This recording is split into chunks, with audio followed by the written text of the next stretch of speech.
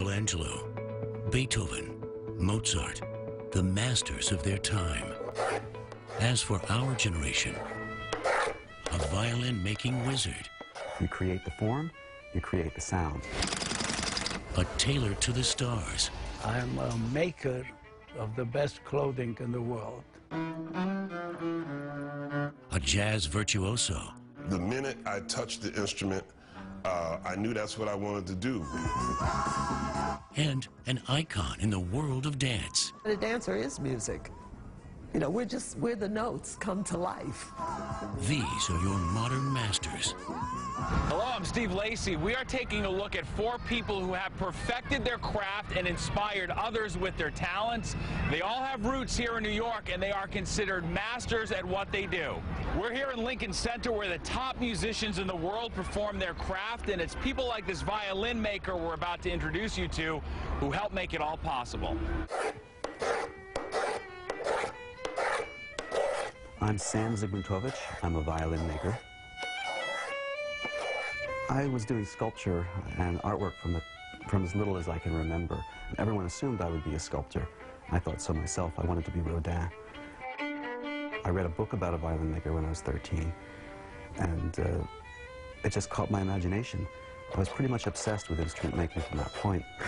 The violin is an amazing instrument. It's given me a lifetime of challenge just to try to better what I do. If you actually can see the motions, the violin's twisting, turning, fluctuating. For some of it, it's pumping like a heart. I'm not saying that this wood is actually alive, but it's like it's alive. I've made instruments for Isaac Stern, Joshua Bell, Yo-Yo Ma, Zhou Langlin, Lila Josefovich, the Emerson String Quartet. Professional violinists are probably the most highly trained individuals in our society.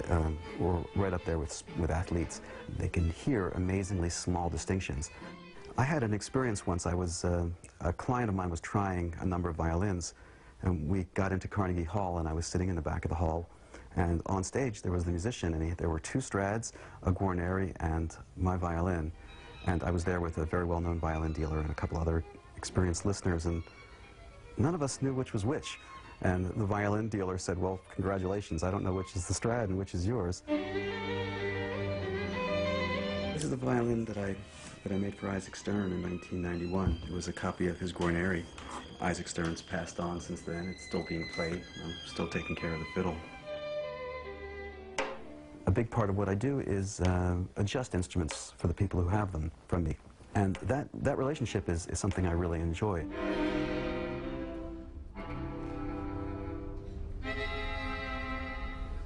It's a great feeling to go to a concert hall and hear someone play my violin. On the one hand, it's just fun. On the other hand, I'm kind of listening. It's like, okay, is it loud enough? Is the bass full? Is it projecting? So I'm always kind of listening with half an ear delay. Every day when I come in here and look at this wood pile, I wonder, you know, who's going first, it or me? This is basically, for me, more than a lifetime's worth of wood. You can just feel it when you hold it in your hand, just how lively it is. I mean, that's just waiting to go. Still needs a few more years before I use it. I feel like I've got different people in me. There is the artist who actually shapes and carves, and there's the engineer who thinks about the structure, and there is the sound technician who is doing adjustments. It's almost like I feel like those parts of me take turns. They don't exist. They sort of exist at the same time, but they come out to the surface at different points. At this stage, I'm trying to imagine how this is going to vibrate when it's all together.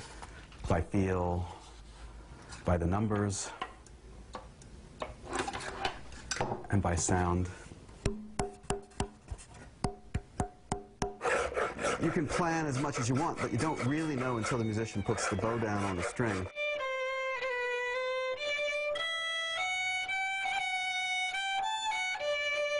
Making a great violin, or becoming a great violin maker, you could say it's very simple.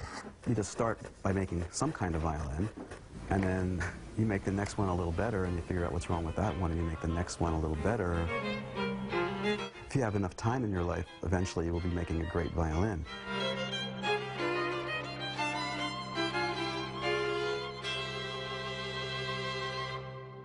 Coming up, I'm the happiest when I'm in the factory downstairs watching the world. the iconic tailor whose clients include the who's who of America's A-listers. Welcome back. We're here in Brooklyn, home to one of the best tailors in the entire world. Martin Greenfield's work has caught the attention of presidents, celebrities, and designers alike. Tonight, Greenfield walks us through his legendary career in his own words. I'm a maker of the best clothing in the world. My name is Martin Greenfield. They call me a tailor, but you have to be a tailor before you become a maker. It's a very difficult job, and there aren't too many people left like me. I was 15 and a half when they took me to the concentration camp.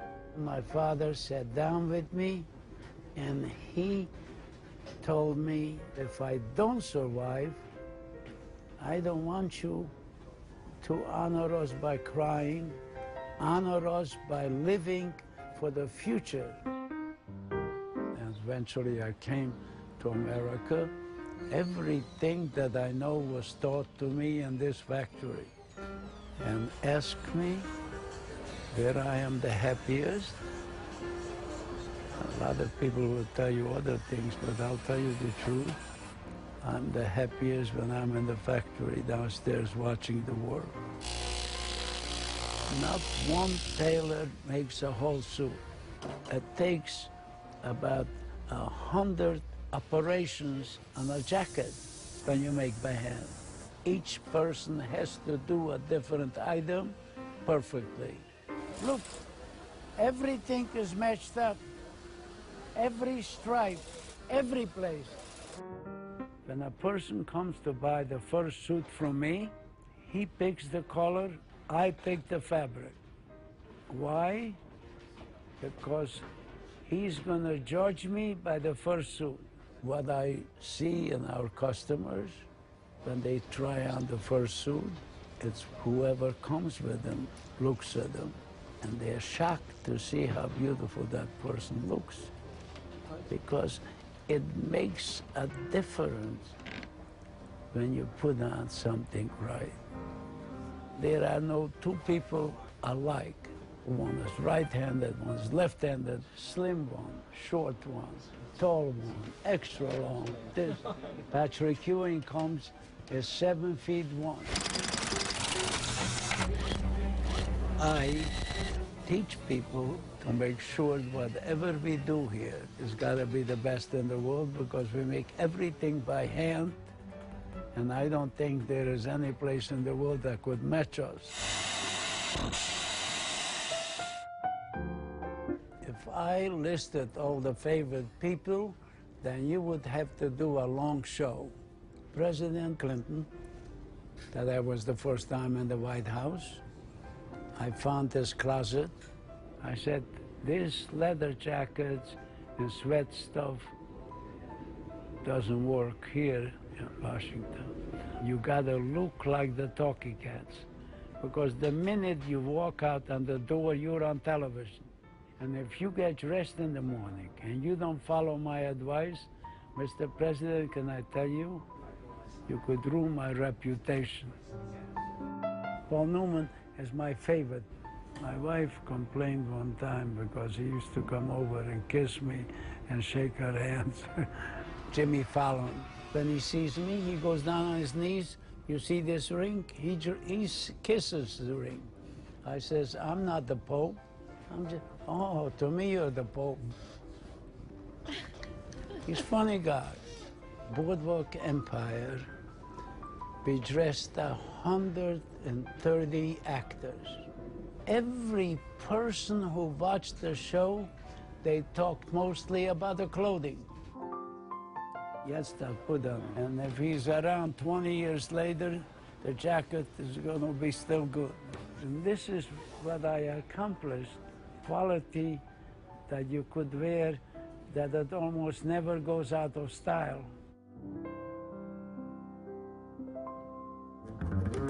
Coming up, the award-winning jazz bassist whose talent and creativity has inspired generations of music lovers. What we're about to find Grammy Award-winning bassist Christian McBride here at the Jazz Standard. His career has taken him around the world and back, playing with everybody from the Godfather of Soul, James Brown, to Sting. But as you're about to see, he's known as much for his musical talents as he is for his big heart.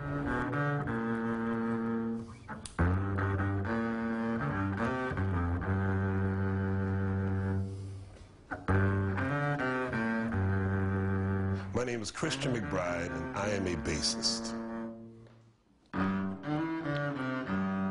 It's just about letting the energy and the spirit flow.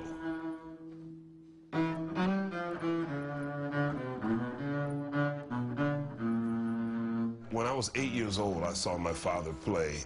For some particular reason, this one concert, it really struck me, and I turned to my mother and I said, can I have a bass for Christmas, a bass guitar? My first electric bass is still in Philly. I never brought it to New York with me. The minute I touched the instrument, I knew that's what I wanted to do. That's actually one of the pieces I used to get into Juilliard. The bass jury was sitting there watching me like this. Just deadpan. No nothing. Didn't know if I was doing good or bad. The great saxophonist Bobby Watson, maybe 2 weeks into the school year, he found his way into school, and he said, "Hey, what you doing this weekend?" I went, "Why?" He said, "Because I got a gig for you this weekend. We're playing at Birdland." I was, "What?" I decided to leave Juilliard after 1 year. I don't regret it, because I had a chance to play with some real legends who are no longer with us. Betty Carter, Ray Brown, the late, great George Duke, who was a giant influence on me, not just as a musician, but as a person as well. As a young jazz musician, you are expected to know a number of songs from the Great American Songbook. So I've been in Freddie Hubbard's band for 1.5 years. Then Freddie says, "Hey, we're going to make a live album." I'm like, "Yes, I'm going to be documented with Freddie Hubbard." So we're recording, tapes are rolling, crowd is packed. Freddie starts playing this trumpet intro. I don't recognize what he's playing. And right away, I think I turned white. Since Freddie's back was to me, I took the microphone that was in front of the bass, and I kind of made it drop out of the way so it wouldn't record. We wouldn't get the sound of the bass. At the end of the night, the assistant engineer comes down. He says, "You know what? We had a shadow mic on the bass, so we were able to salvage the track." And I'm going, "No!" So yes, on Freddie Hubbard's Live at Fat Tuesdays is a rendition of "But Beautiful" with me playing all the wrong notes, to be documented forever.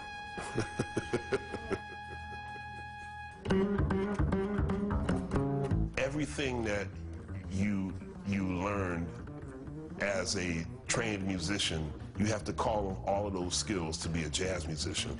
And you have to make it all sound simple so the untrained ear can understand it. As a bass player, you're supposed to come up with different creative bass lines every single chorus. It could be like this,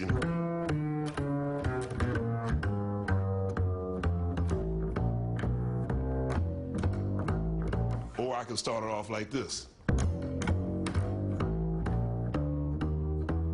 Or I can start it off like this. Now, when you switch it to the pop side, the discipline is almost the exact opposite. If I may reference my dear friend Sting, we play "Every Breath You Take." This is the bass line.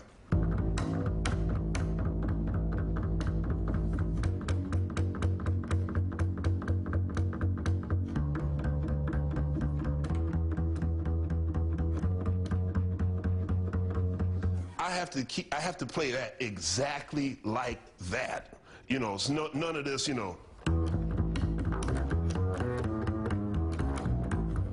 mean, I could play that, but it would get in the way, and it would really break up the flow of how that song is supposed to feel.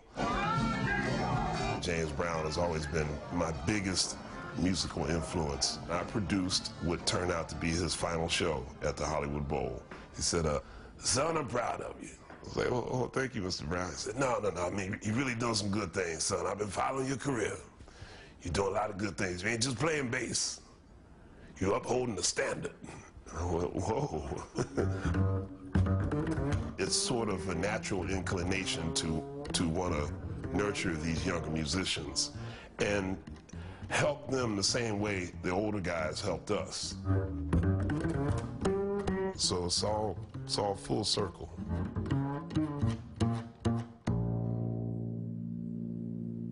Coming up, The dance then takes you into where you're supposed to be. meet the living legend who is the driving force behind one of the most successful dance companies in the world. It's New York's hot new talent show. Join me and the Bernie Williams Band with a host. Jamison has played an integral role in catapulting this facility into one of the preeminent dance companies of our time. And as we're about to show you, Jamison has been a trailblazer in dance for decades. The dancer is music. You know, where the notes come to life. My name is Judith Jamison.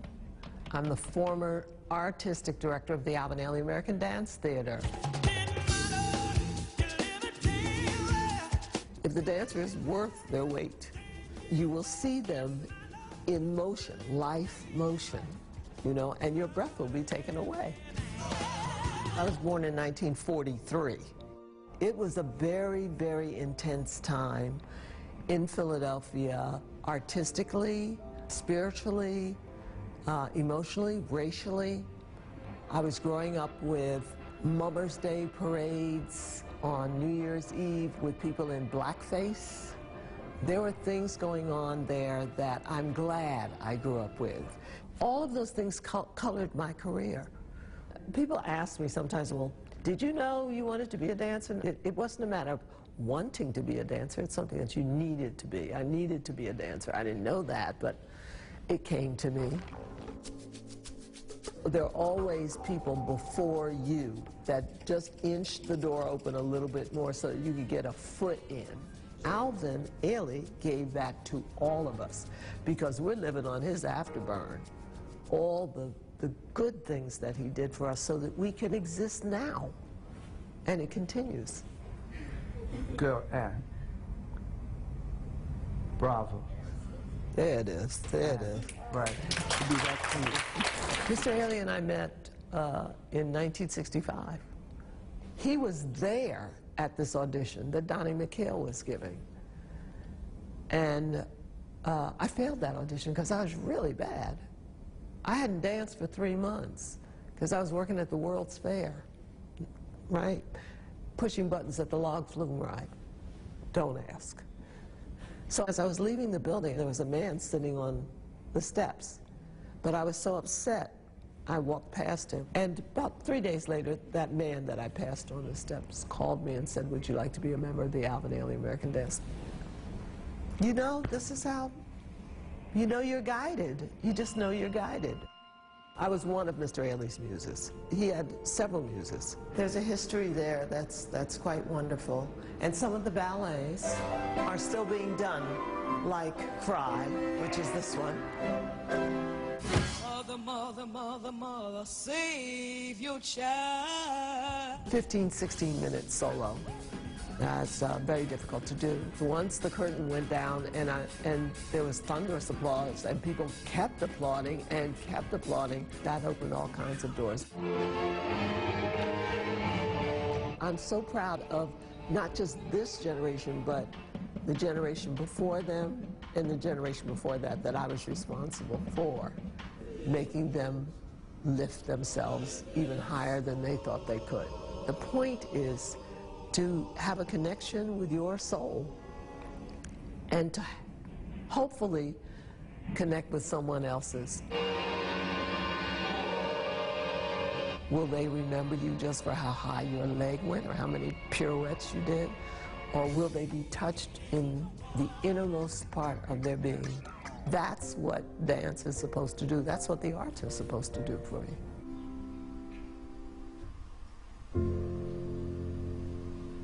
Thanks for joining us for our Fox 5 special on Modern Masters. I'm Steve Lacy. Have a great night.